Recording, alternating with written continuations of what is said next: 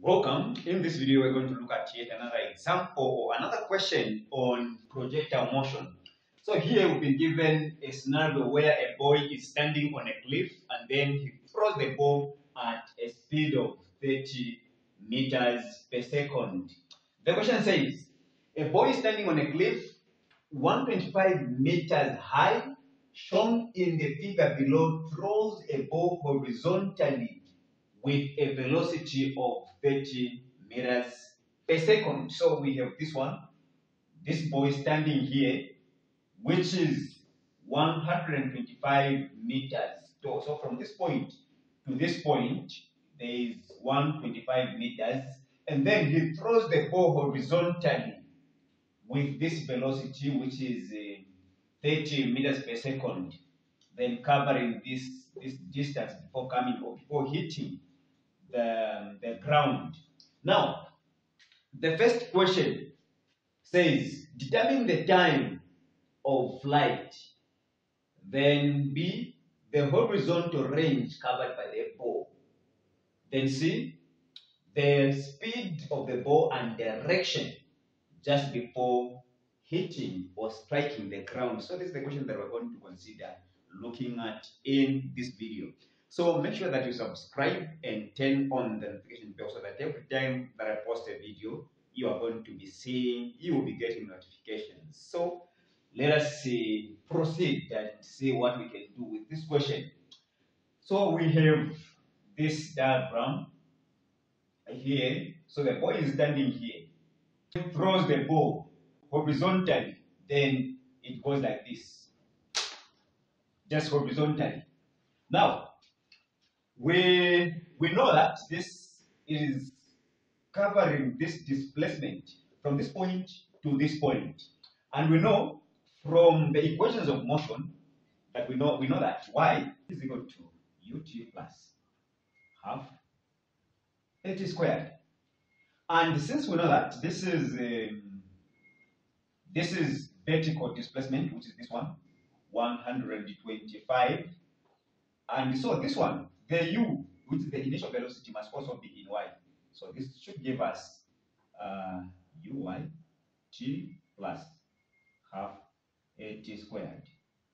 But since the boy just threw this ball horizontally with this velocity, this tells us to say u in y is equal to 0. There is no vertical component of the initial velocity. So here we can say y is equal to 0 plus half h squared. From this point, we can go on by saying y is equal to half h squared.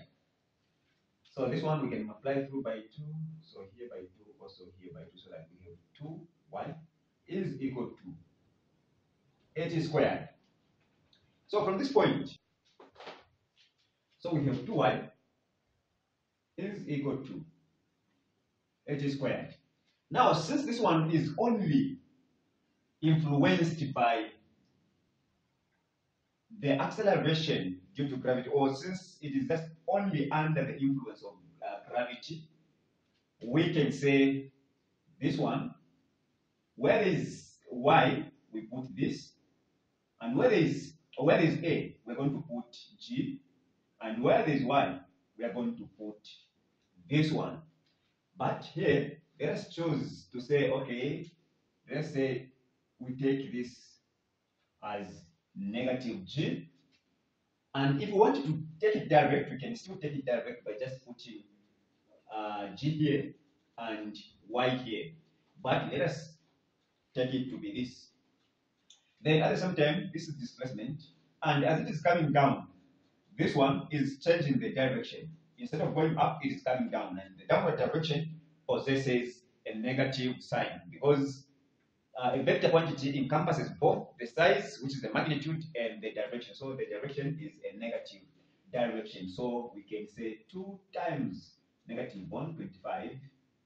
This should give us negative g t squared.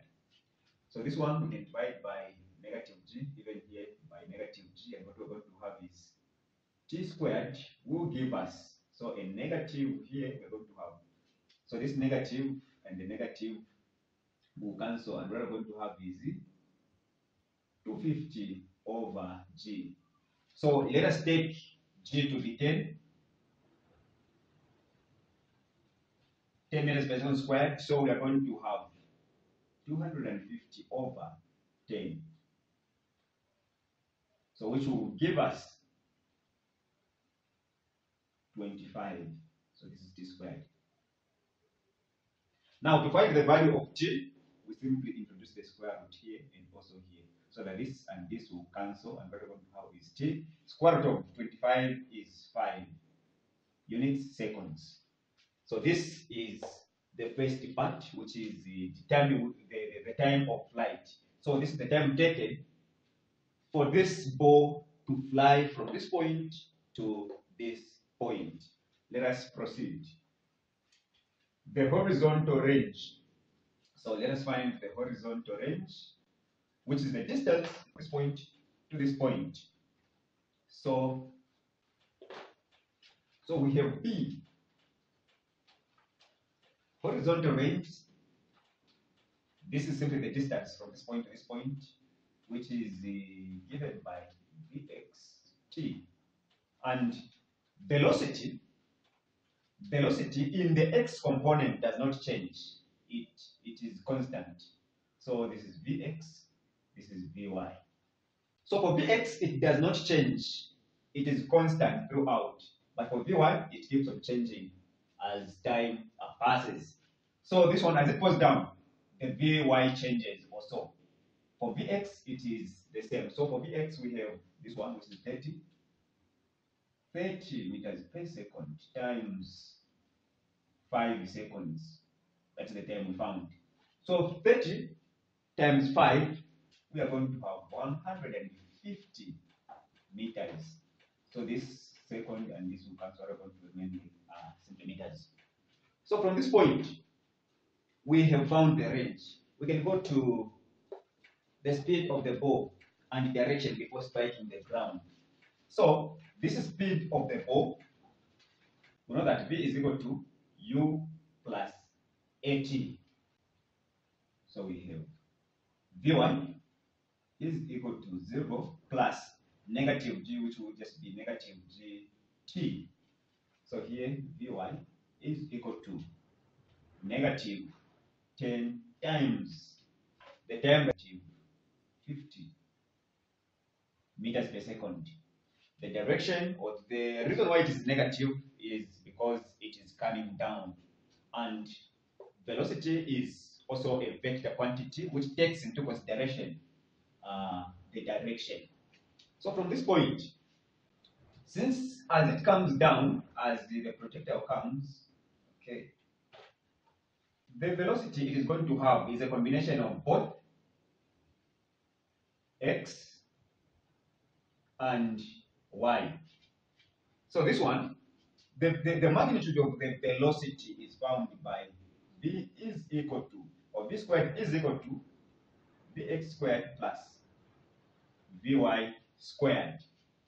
So from this, we are going to find that v is equal to, when we introduce the square root to both sides, we are going to have vx squared plus vy squared.